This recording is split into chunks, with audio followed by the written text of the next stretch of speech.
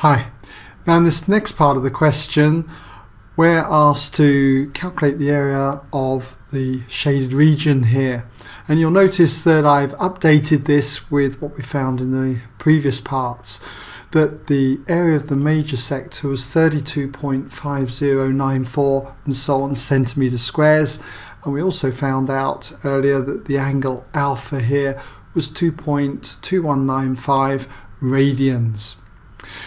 So if you want to pause the video at this stage to have a go, just give you a moment to do that, come back when ready and you can check your work solution with mine.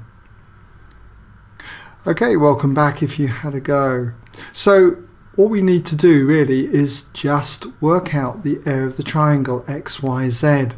It's very easy because we've got two sides and an included angle alpha. And you should be familiar with the formula that if you have a triangle and you know two sides, let's say A and B, and the included angle, say C, then the area is given by a half AB sine C.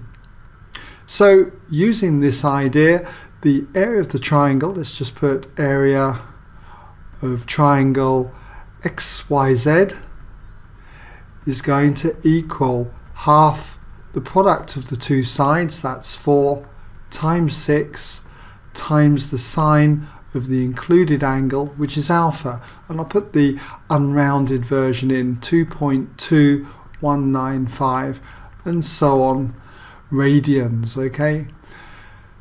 Now if you make sure your calculator is in radians mode, then you should be able to find that you get 9.562 and so on. And that'll be measured in centimetre squares.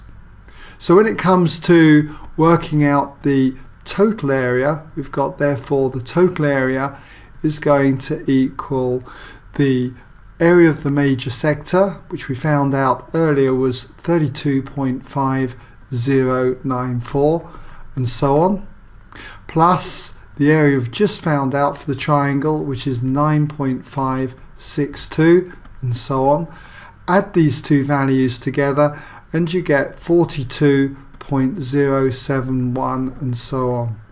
And we're going to round this up, let's say to 3 significant figures. If we do, it's 42.1 centimetre squares to 3SF, 3 significant figures. Okay?